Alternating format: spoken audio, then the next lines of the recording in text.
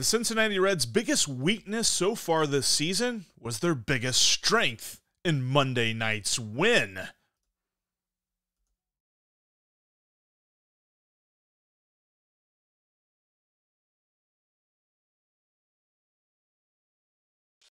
Cincinnati Network, your team every day.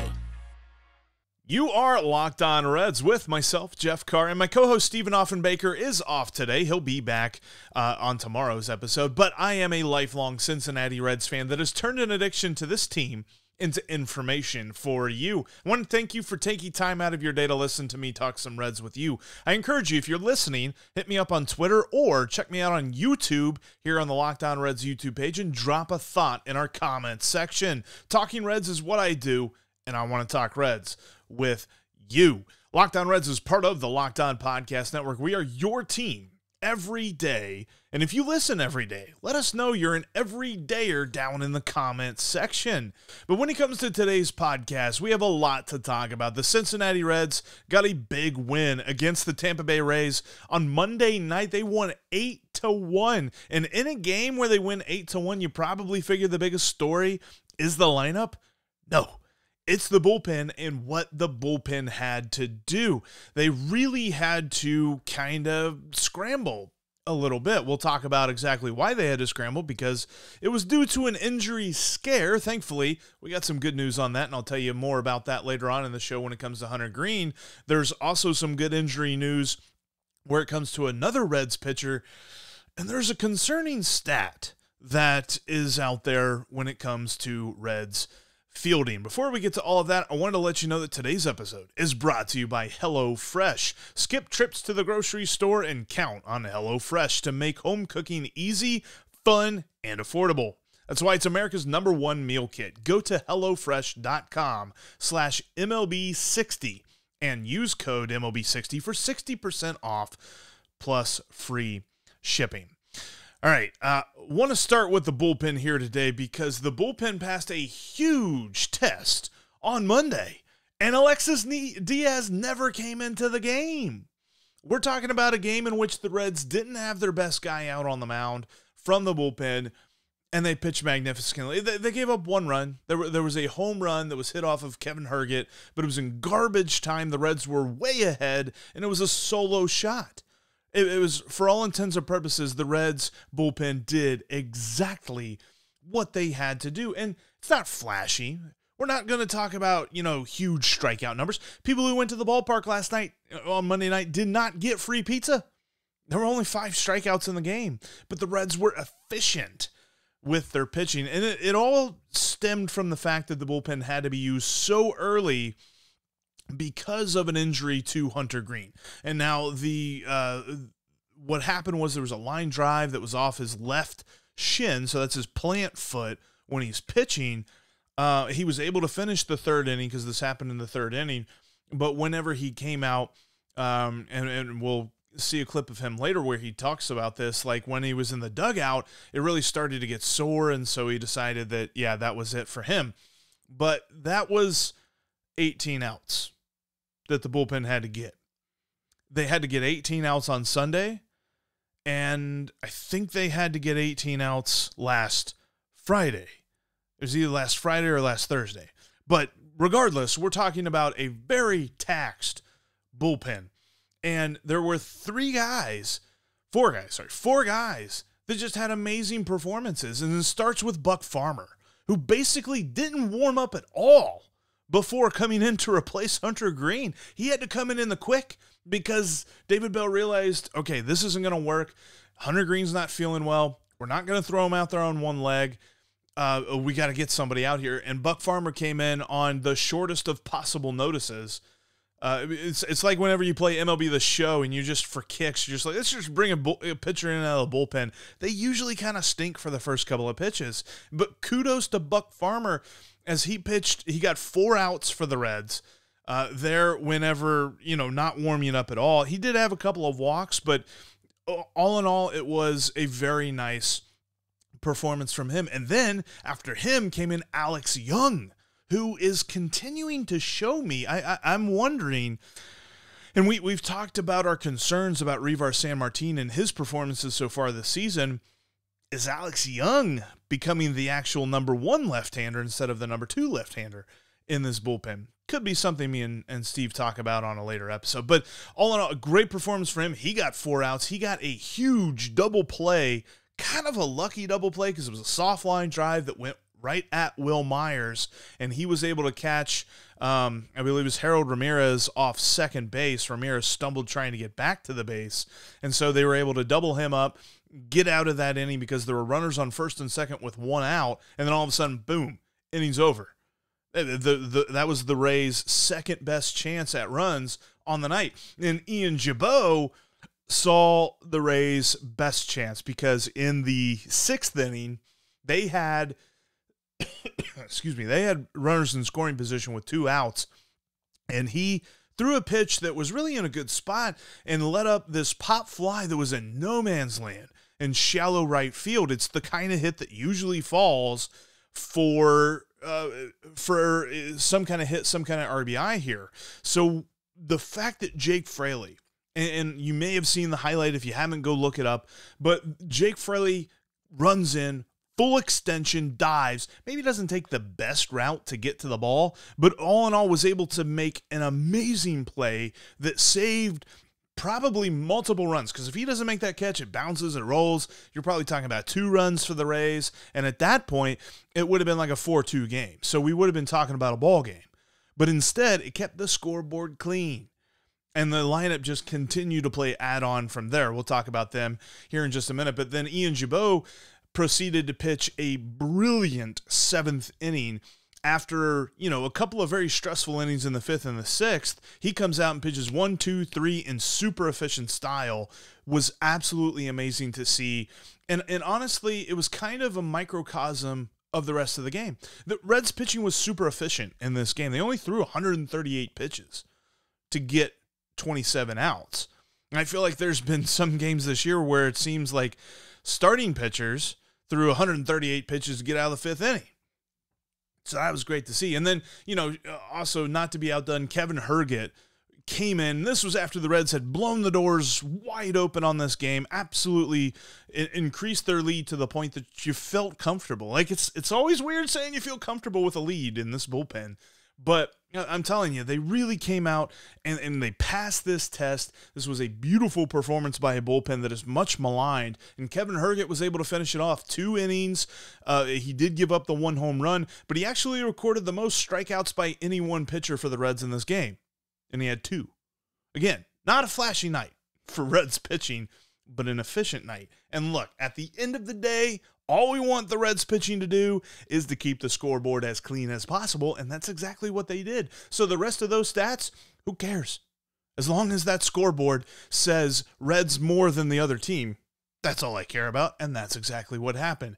And also, just a very efficient day for Reds pitching and for this bullpen that I think if you ask anybody that's keeping up any at all with the Reds, they'll tell you right now, yeah, the bullpen's terrible.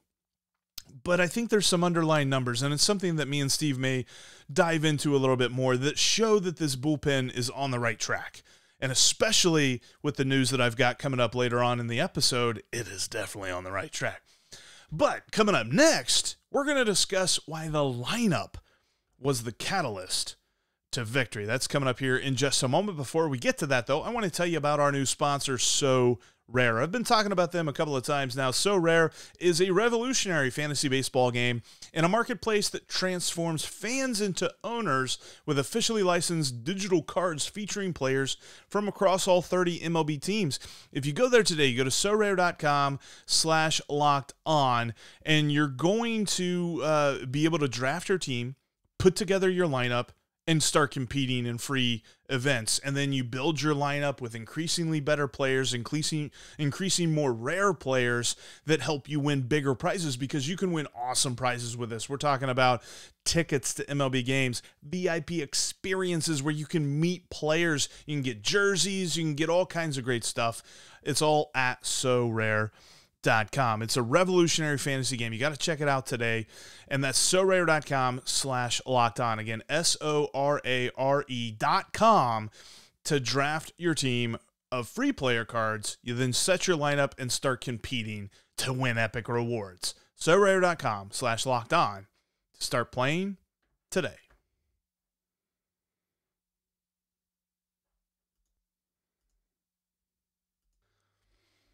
The Reds play the Rays tonight at 6:40 p.m. Eastern Time. Nick Lodolo is going to go up against the Rays' Taj Bradley. The Rays have an interesting pitching situation as well, and the Reds are uniquely positioned to take advantage of it. Looking forward to seeing how they can tonight. You can catch every pitch of the Reds' hometown broadcast with SiriusXM on the SXM app.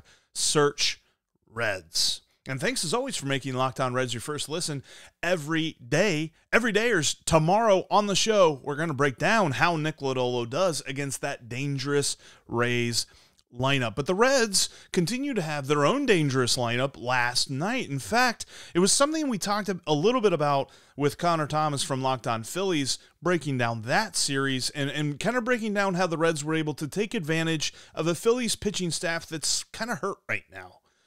The Rays are too, and even though they went through a historic winning streak to begin the season, they suffered some interesting injuries that have really kind of put them behind the 8 ball on their pitching staff. And we saw today they had an opener, and I thought David Bell actually kind of brilliantly set up his lineup to counter the Rays' opener strategy. But this lineup continues to grind out at bats and put the ball where the fielders aren't.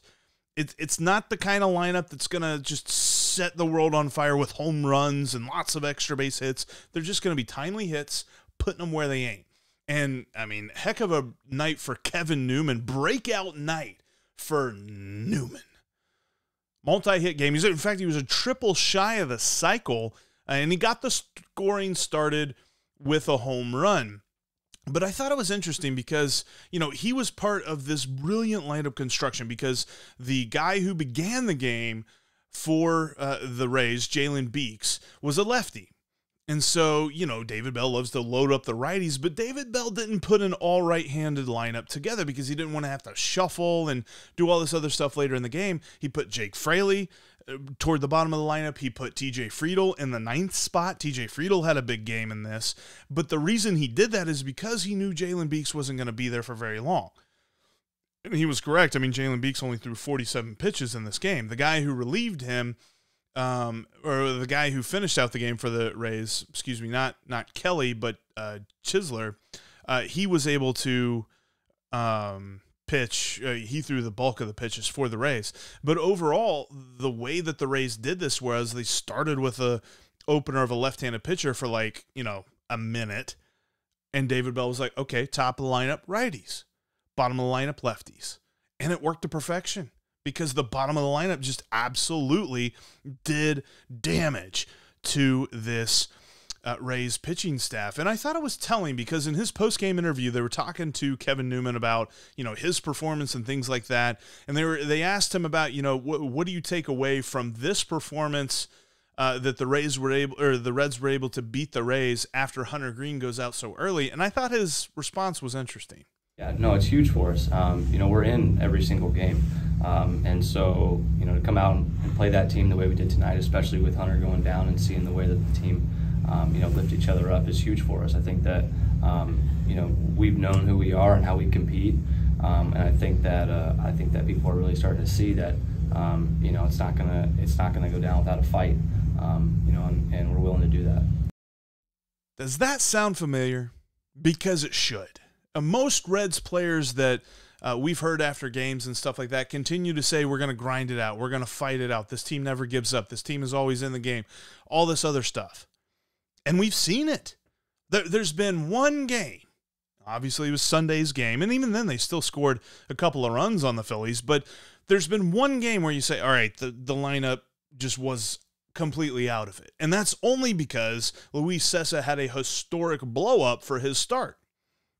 But the Reds have been in every game because of the way this lineup goes. And I mentioned TJ Friedl. He had 4 RBIs. He had a bases-clearing double, which really it blew the game open. The Reds were up 1-0 in the 4th inning, and this was after, you know, they just had Buck Farmer pitch in the top half of the 4th because Hunter Greene was unable to go. So you're kind of wondering what's going to happen here. And the Reds had the bases loaded. And TJ Friedl at the plate, the number 9 hitter, which in any lineup, you're looking at the number 9 hitter and you're like, bases loaded, okay, Rays might get out of this. Not with TJ Friedl. He's still batting over 300 after an amazing day where he gets that bases clearing double that really put the Reds ahead and in the driver's seat to the point that you're like, okay, now we can really see what this bullpen's made of, because a 4-run lead for most bullpens is almost, I'm not going to say it's completely insurmountable, especially against a team like the Rays, who has shown the ability to come back from multiple deficits of worse than 4 runs. But you feel a little bit more comfortable with them. And it's very obvious with the Reds bullpen, you're just like, yeah, maybe not so comfortable with a 4-run lead. Now, they did play add-on, continuing to go in. I mean, Jose Barrero had an RBI-double later in the game, and it was interesting because it was ruled a double, but he ended up on third because he advanced to third on the throw, and he used a brilliant slide to get into third base, because if you watch it, the third baseman for the Rays, he gets the throw from the catcher because they tried to get and I'm blanking on who was on. I think it was Jake Fraley was on base. They tried to get Jake Fraley at the plate. It was way late, wasn't even close. So then the catcher tries to get Barrero at third, and Isaac Paredes, the Rays third baseman, puts the tag down, and Jose Barrero does one of those things where he's sliding in head first, and he reaches around the tag and hits third base. I mean, you watch the replay, Paredes' glove was nowhere near Jose Barrero. Those are the kind of plays, and I'm not saying I'm comparing him here, but those are the kind of plays that like Mookie Betts makes and Ronald Acuna. And Jose Barrero is just like, yeah, I can do that too. Love to see that play from Jose Barrero. There's just glimpses. There's little glimpses, I feel like, in every game that you're like, man, feels like Barrero could really figure this thing out. And there's also glimpses that he's still got a lot to work on. He got beat really badly by a couple of sweepers. That's what everybody's calling sliders that just break crazy horizontally. I think I heard a breakdown in the Red Sox Angels games that a slider is somewhere between 9 and 12 inches of horizontal break, and then a sweeper is greater than 13 inches of horizontal break. Cool. That's great. Whatever. They all confound Jose Barrero. Still, I mean, he can lay off one, but it's like the pitcher knows, okay, he laid off that one. He's not laying off the next one. And he's usually right. But I still see glimpses of Jose Barrero every now and then that make me think, man, if he could just if he could pull it all together, it'd be really interesting. But I mentioned in, talking about how good the bullpen was for the Reds and how efficient they were. Reds hitters actually kind of forced the Rays to throw an entire extra innings worth of pitches compared to how many pitches the Reds threw, which I thought, that's kind of a weird number. Yeah, let me connect the dots real quick. So the Reds threw 138 pitches. The Rays threw 155 pitches. So still, 17 pitches is a pretty efficient inning overall, but that's an entire another innings worth of labor that the Reds put on Rays pitching. And it just goes to show that the grittiness, the grindiness of a Reds at bat on any pitching staff is taxing. And they're really good at doing it, because this lineup just continues to put the ball where fielders aren't. It's something that the Cleveland Guardians did to playoff effectiveness last year. It's been pretty helpful for the Reds so far. Hunter Greene got some good news after leaving the game early. There was another Reds pitcher who got some good injury news, and there's this concerning stat regarding Reds fielding. So yeah, a little bit of a roller coaster segment coming up right after this. And this is the fact that, the Reds and the Rays are playing tonight at 6:40 p.m. Eastern time. The Reds will see if they can make it 6 straight wins over the Rays at Great American Ballpark. That's right. 5 straight wins over the Tampa Bay Rays at Great American Ballpark. And you can catch every pitch of the Reds' hometown broadcast with SiriusXM on the SXM app. Simply search Reds. You can also follow me on Twitter. You can follow me at Jeff Carr with 3 Fs. You can follow Steve on Twitter as well at S. Offenbaker with 2 Fs. And you can follow the show at Locked On Reds. Make sure that you check us out on YouTube as well. Would love for you to jump in the comments section, give us a question, give us a comment, whatever you've got, and let us know if you're an everydayer as well. All right, Hunter Greene did leave after 3 innings of pitching, taking a line drive off of the leg that he plants. So obviously he pushes off with his right, he plants with his left. That's the one where he took the line drive off the shin. And he felt fine, he said. He's like, I felt good enough to pitch the rest of that inning. But it was clear after he came into the dugout that he was not going back out to pitch. I really wanted to finish that inning. I knew I could finish it. But yeah, as soon as I came in and kind of stood, and I wasn't really moving and activating it, it tightened up right away. And it would be foolish to go back out there. I mean, I really wanted to just to go out there and be able to compete for the team, but I would be using nothing but arm, and just it's too early in the season and just wouldn't make sense. Yeah, I don't necessarily want to make a claim one way or the other. It's not a situation where I want to make a prediction and be right or wrong about it. I hope he makes his next start, because obviously any amount of time that one of Hunter Greene, Nick Lodolo, or Graham Ashcraft misses, that's going to be detrimental to this team. But I also want them to be very careful with him, because, you know, we know what happens with these different contusions and things like that. Like, we don't want it to become a bigger thing. We want it to remain small cookie. So if he just misses one start, they got to skip one start. I think that's going to be okay. However, David Bell wasn't talking about that. He wasn't really alluding to that being their plan moving forward. Well, it's not fractured or anything like that, but those type of contusions you have to be on top of it, because they can turn into a bigger issue. So I know our training staff has been on top of it, and as of right now, you know, the goal is to have him make the next start. Now, allow me to insert the disclaimer here that David Bell is always super optimistic with any medical take on any player, so just take that all with a grain of salt. But it sounds like Hunter Greene avoided anything serious, and he might miss one start. I think at this point I'd be safe in saying he probably doesn't make his next start, which is a little bit of a bummer. It would be against Pittsburgh, but if there is a team that you could get by with throwing a guy that's not necessarily, you know, one of your best 3 starters, it's probably Pittsburgh. Although they have been playing well here recently, so maybe that's totally wrong. But I'll tell you this, who else got a very, very good update? In fact, he was with the team on Monday, and that's Lucas Sims. He was able to pitch back-to-back days, Saturday and Sunday, for Louisville, and he is back with the team. He is expected to return and be taken off the injured list and rejoin the team for playing on Wednesday. Now, I'm not sure what the point is of bringing him up. Maybe that's just like, hey, he's not going to pitch for these next 2 games in Louisville, so let's just bring him back with the team. He can be back with his teammates, and then he'll be pitching on Wednesday.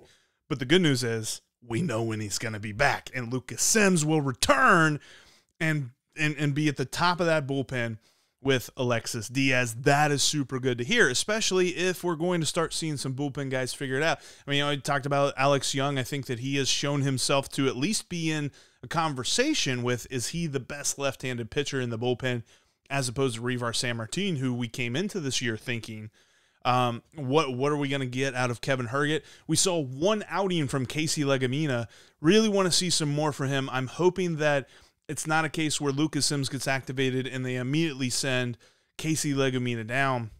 I think this will be something that Steve and I talk about tomorrow is, all right, Lucas Sims is back, who gets sent down? Because it feels like there are multiple guys in this bullpen that I do want to see more out of, and there's some guys in this bullpen that I'm kind of done with. But it's all going to, you know, the option game is going to come into play, how the Reds manage their roster from this. It's going to be interesting to see how that happens, but the good news is the bullpen is getting better because Lucas Sims is returning.